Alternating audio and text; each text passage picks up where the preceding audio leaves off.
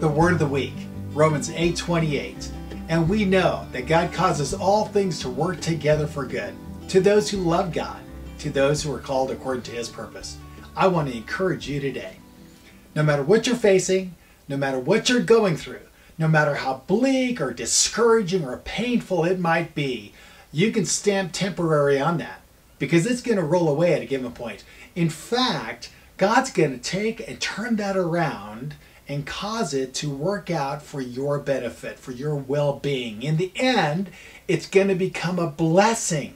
So even though it feels like a curse today, actually, by the time God's done, it will be a blessing in your life. I want to encourage you to hold on to God, trust in Him, and know that He is not a man that He would lie. He's the living God. His word is true, and that's the word of the week. So be encouraged and have a great week. Thank you.